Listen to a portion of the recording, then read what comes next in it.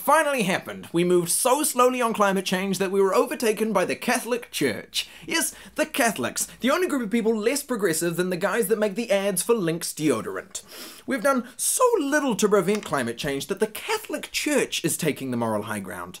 The Catholic Church. The people who spent the last millennia murdering Muslims, torturing Latin Americans, and raping children looked at the world's climate plan and said, well, that is immoral. Last Thursday, the Pope released an encyclical, a letter to thousands of bishops which demanded urgent action on climate change. Previously, Pope Francis has stated, and this is an actual quote, that humankind had slapped nature in the face. He said, God always forgives, we men sometimes forgive, nature never forgives. If you slap it, it will always slap you back. And while the Pope might have confused climate change with getting drunk and fighting a tree, his effort to mobilise 1.2 billion Catholics is pretty amazing. I mean, it doesn't make up for saying condoms don't work or the Spanish Inquisition, but it is a very nice letter. Here in New Zealand, however, action on climate change is moving at the speed of a snail that died several years ago. People have been trying to push for a proper carbon tax since before I was born, and it still hasn't happened, which is very demoralising for our generation. When I was 2 years old, the IPCC reported that climate change would cause death, diarrhea, malnutrition, hunger, impairment of child growth, migration crowding, allergic disorders, mental health disorders, infectious diseases, and quote-unquote civil strife. I'd only been here 2 years. That's terrifying news. The world's dying, 2-year-old Robbie. You've got to do something. Why aren't you doing anything?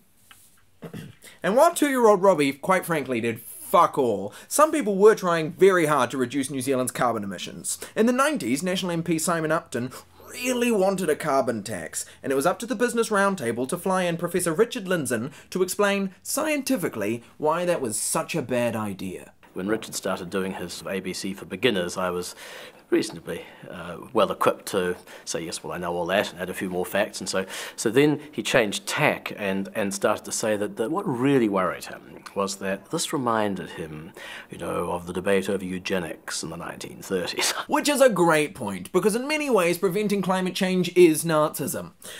Despite intense lobbying from these bastards, after 4 years the national government was finally ready to commit to waiting another 3 years. After 3 years they finally they waited another year. But in their final year, they were ready to announce that they were waiting one last year. Then it was Labour's turn. To mix things up, they waited another 7 years. Meanwhile, it was becoming apparent for people of my generation that we had arrived at the party after the house was already on fire, and we were starting to realise that you weren't supposed to mention the fire, you were just supposed to sit in it and gradually wait to die. Eventually, Labour invited the farmers, responsible for 40% of our emissions, to pay for research to figure out if there was any way they might be able to produce slightly less emissions, so that, you know, less people died. As you'd expect from a group whose livelihoods literally depend on stable weather, the farmers loved the idea.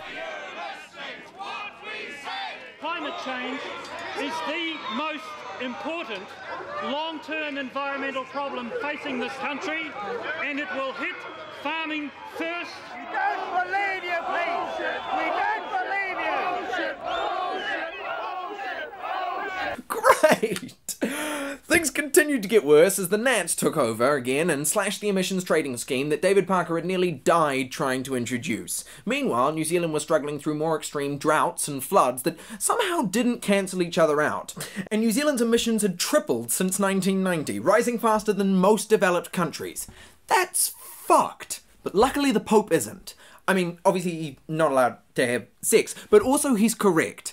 We need to take action on climate change now. We can't keep pointing to China and saying, look how bad their emissions are, because they're using the same excuse and we can't all do nothing forever.